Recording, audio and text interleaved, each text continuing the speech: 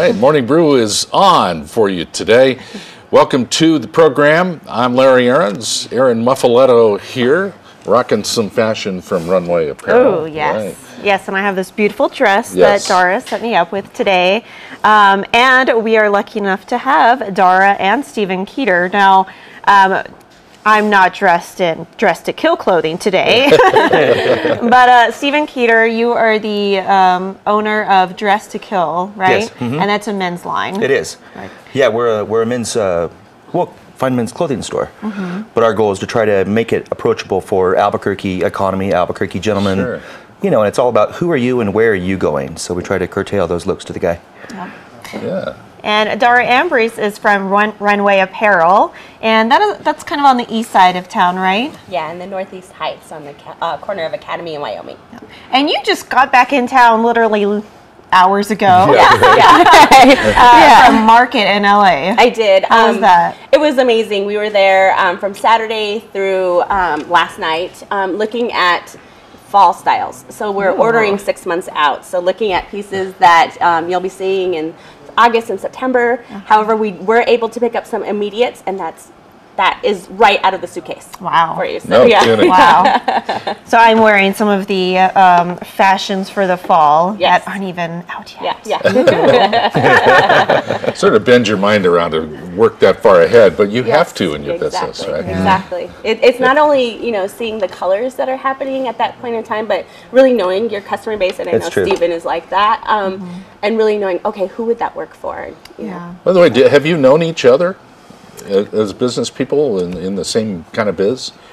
No. Recently, more recently. More recently, that's interesting. Yeah, but you do have more in months or so common than not, even though you're a women's shop. And Yes. Well, and it's small business besides. Yeah, I mean, so that so small business network is really important, especially in Albuquerque, in Santa Fe areas.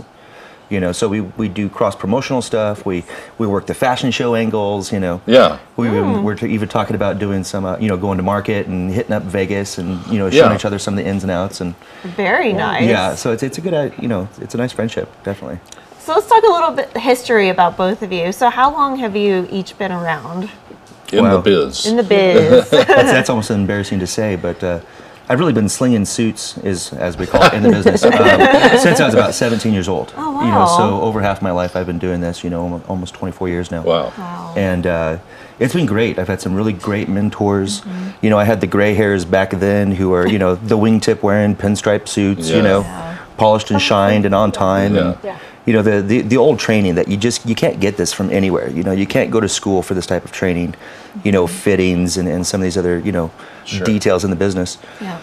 And all of your suits are tailored to that. Everything we do is tailored. Yeah, that's actually one of the features is, for most of our merchandise, we actually include the tailoring.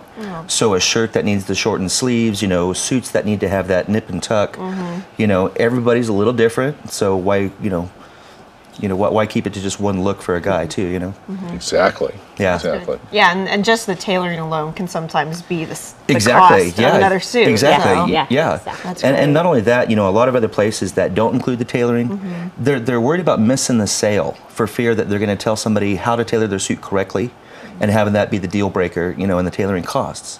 Because if the tailoring is as much of the suit, then It's almost everything. Yeah, that's well exactly tailored it. suit makes the man. Well, and I think a lot of guys will, when they understand that that suit look, the guy in a suit and tie, the whole thing, when they realize that women look at men like men look at women, except as far as a woman in lingerie is similar to a man in a suit.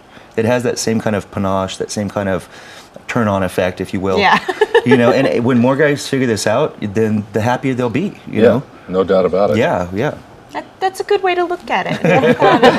He's pretty much on target. Dara, the line you carry now, you specialize in women's wear that is affordable, fashionable. Yes. Am I capturing the vibe here? Yeah, exactly. Exactly. That's what you set up the store to do. Very fashionable, and again, taking that personalized service. So I was out at market and I was getting text messages. Do you find anything in Tiffany blue? Can you? I'm really good friends with an events coordinator, and her colors are black, khaki, and Tiffany blue. And she wanted some casual wear, so when they're setting up events, and then dresses to wear at the events. Wow. So I was shopping on her behalf, which is really fun. I That's totally love nice. shopping. That is So, really cool. Yeah, yeah. And I think that's why so many people love Runway Apparel, because it is so personal and it's not like so, I guess, standoffish, or you're worried about, oh, well, you know, I don't know if this is going to fit me. And you'll be honest and tell people. Yeah. So, yeah, we want you to feel confident in what you're wearing and feel beautiful. And to see that smile coming from somebody who's found the perfect outfit, that's the whole reason I'm there. So. Yeah. Well, we have models, and we have clothes. Absolutely. And we have fashion show We got some coming fun up. stuff to show you. Yeah. That's right. It's next here on the Morning Brew. You'll see the latest styles right from market on our stage next. Aaron and I will be right back with our guests right after this on the Morning Brew.